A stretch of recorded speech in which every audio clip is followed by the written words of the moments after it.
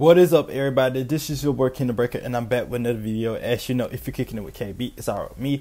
So on today's video, we are doing a little bit of Kingdom Hearts content and everything. So I am doing a reaction video into basically all Asura summons on Kingdom Hearts 3 and everything, because I want to put more Kingdom Hearts content back on my channel and everything, because Kingdom Hearts is part of me and my life and everything, so I want to do something like that. So I'm doing a reaction to all of his summons. It's not going to really be too long, because I know he don't have too many summons on the game, because if you don't know, I already beat the game already. But basically, I'm just giving you my opinions and stuff on the summons and everything, and I feel like I'm kind of just going to rate them, just like I do like my Winx Club videos. So if you like this stuff, comment down below what Kingdom Hearts video you want me to see for next video and all that stuff. And let's actually get right up into this. I am on YouTube, by the way, if you don't know this and everything. So this is someone else's video.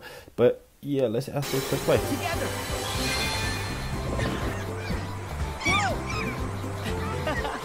Okay, there was adorable on Dream Drop Distance. Like, Dream Drop Distance was like one of my, it's a good game to actually play. I just don't like how they time out with stuff. So that's kind of like, okay. But that is very useful when you're trying to get around from enemies and everything. So, like the whole bouncing thing and stuff, you get away from enemies doing that way, because you're up in the air and stuff. So yeah, that's a good way to avoid enemies.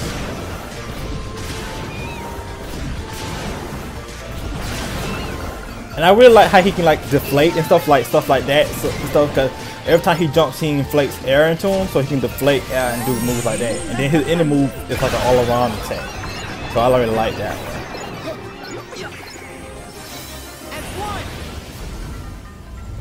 one. Okay, we got Simba and everything.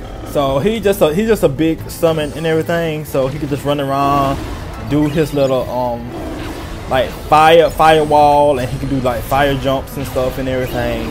And then he do his fire, like that's like a fire war. I'm going to say a fire war, a firewall type thing. And then I think he like his ending is like a fire tailspin or something like that and everything. So I do enjoy that one a little bit too. See, I think, yeah, it's like, oh, it's a fireball, yeah, but fire tailspin, whatever. But I do enjoy using that too. And this one, okay, this is Wreck-It Ralph. Wreck-It Ralph is also a good one too. I don't like using it as much as I did in the game, in the actual game type thing. So, but it's useful like to stun enemies and stuff. And with Wreck-It Ralph, you can rush in and stuff while they're stunned and everything, actually hit them and get them already dead and everything, or you can just stun them and stuff and kind of like fence them off with the the finish command and everything. I didn't really use, like I said, I really used the rush attack and stuff in Kingdom Hearts 3, so I can't really say and everything. I didn't really pay attention to the rush effect until like after I beat the game. I was like, wow, he really hit that effect. So yeah, so it was kind of nice to actually use and stuff. So I never used it. Like I said, I never used it. Like I didn't find out that there was a rush effect until after I beat it. I didn't really pay attention to his commands and stuff. So I always did that. Like I always stunned them, then did the end command for it. Okay, this is Stitch. Stitch, I use Stitch.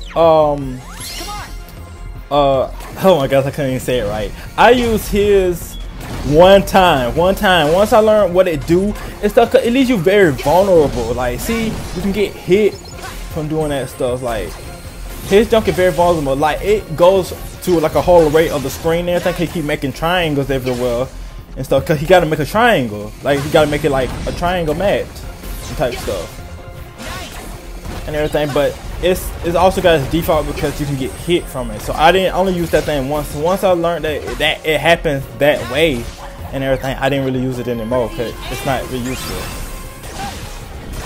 Nah, but like once it happens, it like you see how it is. You can see how it go and stuff. But I like it on Kingdom Hearts too. This gotta be Ariel. Yeah, the Sea Spectacle.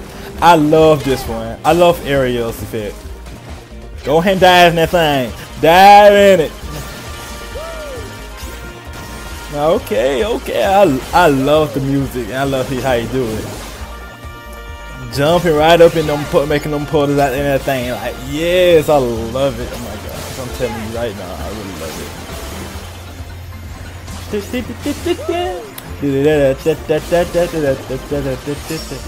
Okay. Yes. Oh my gosh, it's giving me good fun. I love it. I love it. Oh my god. Okay. Okay, so that was basically the reactions. Now we're gonna get into basically like the top picks or what I see as the summons, like which summons I like the best. If you can already tell, number one, it's automatically gonna be like Ariel, the Sea Spectacle type thing. So yeah, I'm definitely going with that. As number one, and then number two, I'm gonna go with the demon, the Dream Eaters and everything, because they're effective with a lot of stuff. Because with the Dream Eater, you can jump into the air to avoid enemies and everything. You can like slam down on them, and then you can deflate and stuff. And then this Infinite command can also help get rid of most of the enemies around. Number three would be rid of Wreck-It Ralph. Wreck-It Ralph is like he's able to stun enemies, and he have different blocks to stun them in, like in the air or on the ground or from all directions. So his is very much effective in the way.